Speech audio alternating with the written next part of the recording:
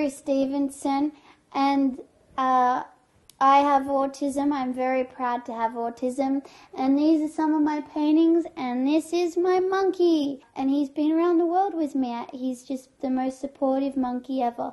This is my igloo, which I'm knitting at the moment, which all my excess energy is going to, and I'm just knitting a really long piece and then sewing it like that around a rope light like this, and then in a coil, and then it's going to be a big space so that you can go in it and be calm.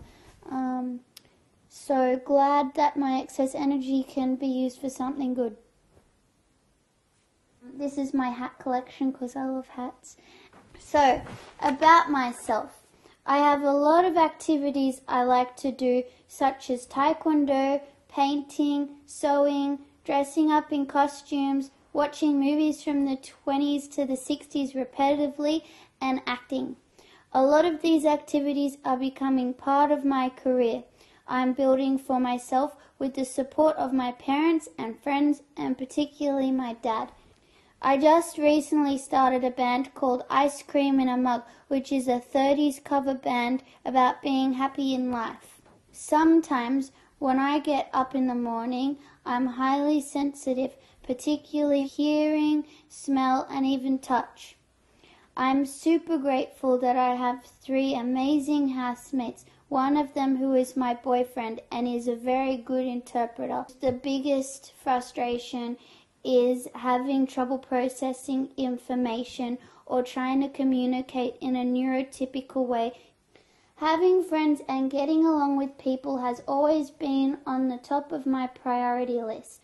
I've been lucky to have parents who let me make my own mistakes and therefore let me interact with a wide variety of people and experiences and just been there as a safety net.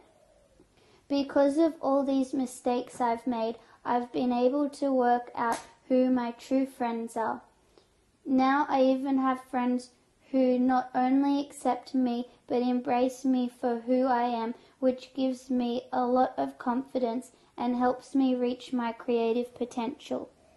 I wish people knew that stimming isn't something to be afraid of. It's just like body language or emotions on the outside. I feel a lot of my basic emotions at a much heightened level, excess happiness, anger, and anxiety. It makes me feel like my body is feeling all the physical symptoms and is too small for so much energy. Stimming or doing something physical helps me get the excess energy out. Sometimes hugging a friend if they're okay with me, putting the energy into them with a really tight squeeze.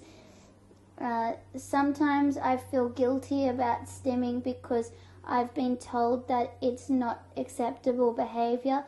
One of the things I love about autism is it means I'm very good at getting tunnel vision. So that I like to collect skills and get really focused on the very small details of techniques.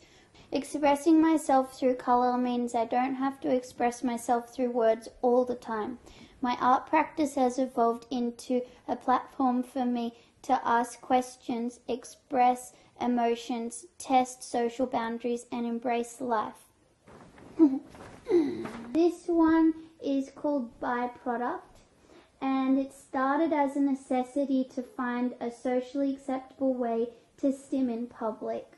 Another artwork I have, I put paint on my feet and I axe kick the wall. It's called Expend, and it's an artwork that expresses extreme signs of anger and frustration in a very repetitive and practiced format, which helps express a lot of excess energy and helps me prevent anxiety attacks later in the week. What can other people do to support autism? I believe help people not just with autism but people in general find safe outlets for excess emotions and explain what they are, like anger, what's actually happening to their bodies when they're angry. Thanks for watching my film, and I hope you enjoy the others. See you later.